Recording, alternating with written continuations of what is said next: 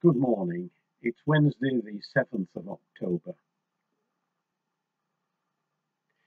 Elliot Dannon, aged 31, died of cancer on September the 7th. And earlier that same day, The Guardian published an article that he had written, in which he reflected on things that had become particularly important to him since receiving his diagnosis 2 years earlier. First was the importance of gratitude, as he remembered all the good things he had experienced, including his family and his friends. Then he wrote about how, in a world that prizes capability and independence, it is important to recognize our vulnerability and the need to connect with other people.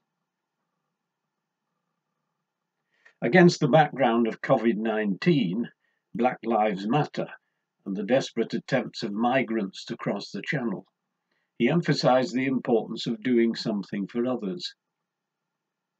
"I'll be gone soon," he wrote, "but humanity will still be faced with the huge challenge of reducing carbon emissions and saving habitats from destruction."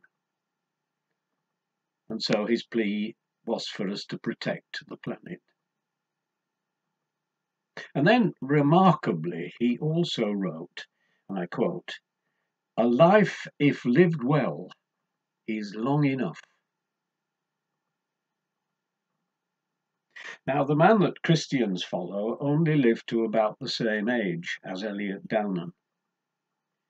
And yet, what a remarkable impact Jesus has had on the world ever since, setting before us teaching and an example that strongly and dramatically emphasize the crucial importance of gratitude, the need to connect with other people, the central importance of caring about the plight of the vulnerable and the needy, and strengthening within ourselves the qualities of sensitivity, compassion, and love, which are the only force that can offer fullness of life for all people, and indeed for the planet on which we all live.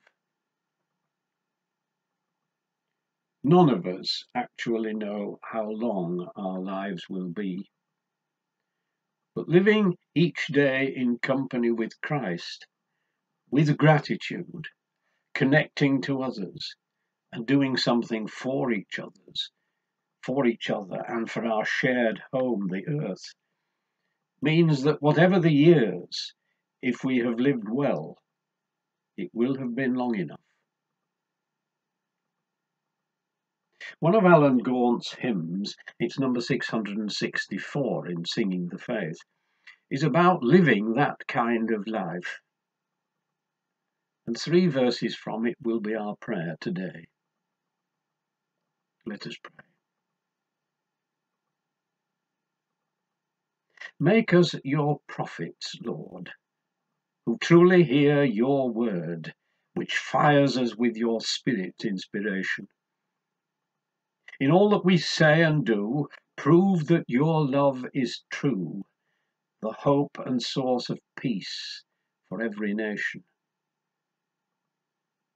Give us Christ's love, that shares our neighbour's pain and dares to suffer enmity and condemnation.